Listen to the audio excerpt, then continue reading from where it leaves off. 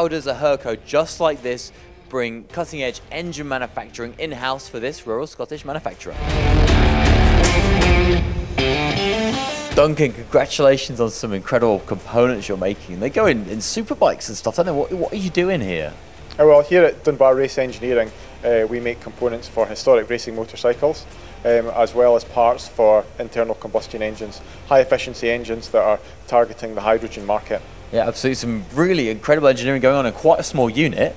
And you've got a really nice Hurco machine here making some fantastic components. What was the story behind going from no machining capability to having this machine here on site? Well, my background is a mechanical design engineer. And when I started Dunbar Race Engineering, I was doing design projects for customers.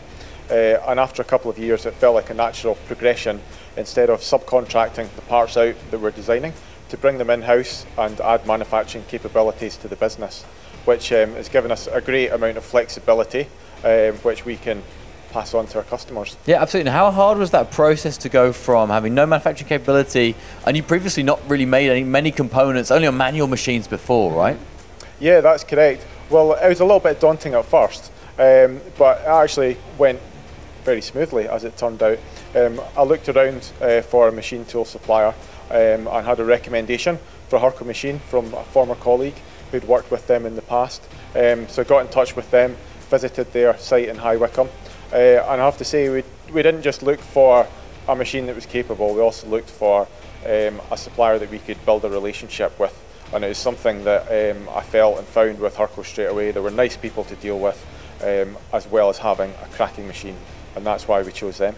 And having a good relationship with the machine builder is really important, but what do you actually need from the machine mechanically in terms of the tolerances it can hit and what kind of materials it can work in? Well, we went for this machine because the working envelope versus the size of the machine fitted our business and the space we've got very nicely.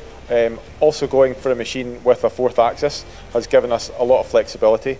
We use a quick clamp system with that, so we can get the tombstone on and off, and with the rotary we can get round about the parts more easily, cuts down the number of setups. Some of the parts we're working to quite tight tolerances on. For example, we've been making a set of aluminium crankcases for a research engine, so the main bearing bores on that have to be absolutely bob on. Also, we've been producing a cylinder block for the same research engine, which is a wet liner which is interfered in. So the bores on that are 90mm bore, and they're plus or minus 10 microns to get the correct interference, which is something we're managing to hit with no problem at all with this machine. Amazingly tight tolerances, and that's from coming from really kind of not much of a manufacturing background, a strong mechanical design. But how was it? What is it about the machine that makes it easy to go from not much manufacturing knowledge to then being able to make these amazing crankcases with with these such tight tolerances on these bores? Well, the machine itself is a cracking machine. Hurco produce very good products. The applications engineers at Hurco have been very supportive, and right from the offset we spoke to them and said this is what we're trying to do.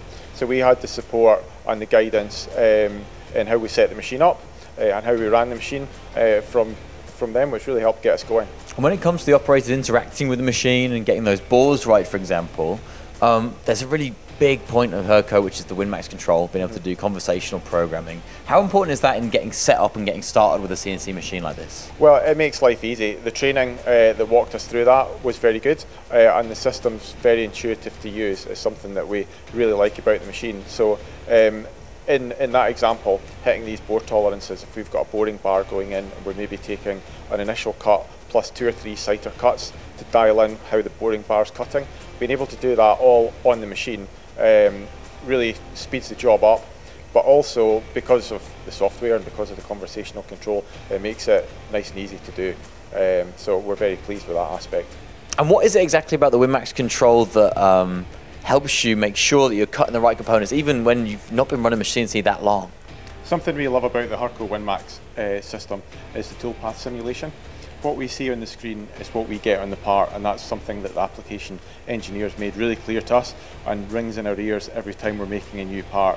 and so far it's served us very well. Has it? Has it saved you in certain moments? It has. It's saved our bacon a couple of times. We've had 1 or 2 near misses that we've just spotted on the control, and we've been looking at it and realising what we thought we were going to get wasn't quite right, and we've made some adjustments. So it really is a fail-safe at the end of the process for us, and it's a really big deal. So we really like that Hurco feature. Yeah, absolutely. And looking at some of the components as well, there's a lot of different sides you've got to hit that I assume are all toleranced quite tightly together. What does the rotary table mean when you're trying to make components like that? Yeah, well, for example, with the cylinder block, when that's put in the rotary, we can get round the 4 outsides of it in one hit, and then we know the relationship between these 4 surfaces is all correct to each other. It takes out not just setup time, but it takes out the worry of having an error. And in terms of the actual construction of the machine itself as well, it fits in quite a small space in your unit. What else do you like about the Hurco machine now you've been using it for a few years? To be honest, we like everything about it, especially the tool carousel. Keeps everything out of the way. It's much nicer than the umbrella type setup. The air blast, the coolant system on it, works as it should. It just makes everything very simple for us. Brilliant. So going from no machining capability to having a machine in-house making complex components for development engines, super bikes, that's the VM10i from Hurco.